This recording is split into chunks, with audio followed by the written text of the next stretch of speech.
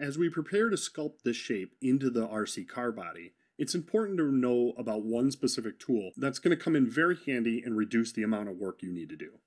And that's the Symmetry tool. The Symmetry tool can be found on the toolbar just to the right of Modify. And if you click the arrow just below it, you can see there's several different options. The ones we're going to focus on during this project are Mirror Internal and the Clear Symmetry option.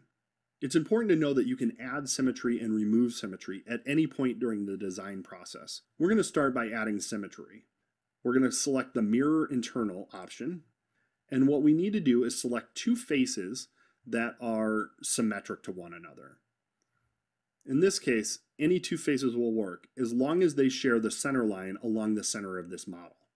You can see a green line is presented to indicate that symmetry has been added, and clicking OK will allow you to commit that symmetry.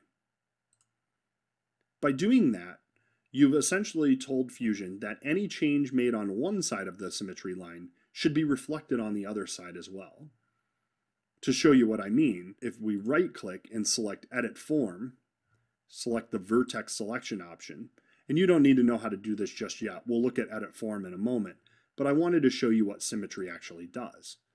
Once we select a vertex point, we can use the manipulator to make a change, and it's reflected on the opposite side of the symmetry line. If we cancel this, we also have the ability to remove symmetry when needed. If we select the arrow under the symmetry option on the toolbar, we have the option to clear symmetry. When you do that, you need to select a face on the model and then select OK to remove symmetry. With symmetry removed, if we do that same edit and we select that vertex point, you'll notice that the change is not reflected on the other side. Now that you know about symmetry, go ahead and add that symmetry because we're going to make a symmetric model. One half of the car is going to look exactly the same as the other.